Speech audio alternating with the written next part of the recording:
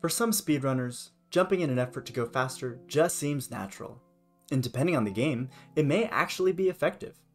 So that brings us to the question, does jumping actually make you go faster in Superliminal? And the answer is, well, it depends. To really answer this question, we need to look at how movement is calculated and how jumping affects it. Now, when we're moving on a flat surface, the player moves at a constant speed regardless of direction. For the sake of simplicity, we'll just assume that we're moving forward with a speed of v. If you're familiar with vectors, then you'll see that v is only in the forward direction without any vertical angle. We'll call this vx. Now when we jump, that's when the vertical component is added to our speed v. However, the forward speed stays the same. In math terms, vx remains constant, but v becomes the vector sum of vx and this new vy.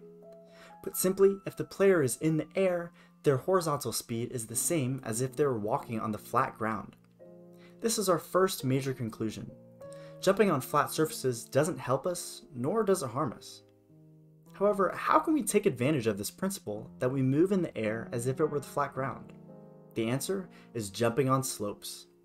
Let's take a look back at that movement vector. When we're moving on a slope, the v that used to be flat is now at the same angle as the slope, and the horizontal component is less than if we were walking on a flat surface. This means that we're moving slightly slower in our forward direction. By jumping, we preserve our vx while still being able to move up or down the slope. The steeper the slope, the more time that we save. Unfortunately, this doesn't always work. Particularly with cheese ramps and the black stairs in white space, sometimes jumping up slopes can cause you to slide and lose momentum. If this is an issue for you, avoid jumping on those slopes in particular. Another main aspect of jumping in Superliminal is the ledge grab, which is also called mantling or vaulting. It's when the player doesn't fully clear jumping onto a ledge, but is within a certain margin where they will grab the ledge and climb up on it. This makes platforming more forgiving in the game, and it only depends on height. Looking up or wiggling the camera doesn't help activate ledge grabs. As useful as it is though, it's also a slight time loss. For a full ledge grab, there's a time loss of about 1/10 of a second. Generally, this is pretty negligible.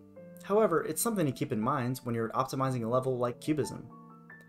One last thing to note about ledge grabs is that you must jump in order to trigger it. Simply falling towards a ledge will not activate a ledge grab, which is important to remember for the cheese skip at the end of a white space, in case you're tempted to walk from the cube straight into the doorway.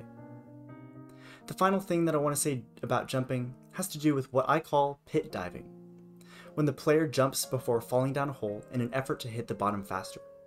While a sort of gravitational acceleration exists in Superliminal, the margin for error is very small. What I mean by this is that the player has to just barely miss landing on the drop-off edge in order to save time. If the player goes too far, it's actually losing time. So if you want to try pit diving, try to jump too early rather than too late. And as I discussed earlier, there's no negative effects from just jumping while on the flat area. I hope this was informative, and remember to check out the Superliminal Speedrun Discord if you have any more questions. Good luck with your runs, and I'll see you next time.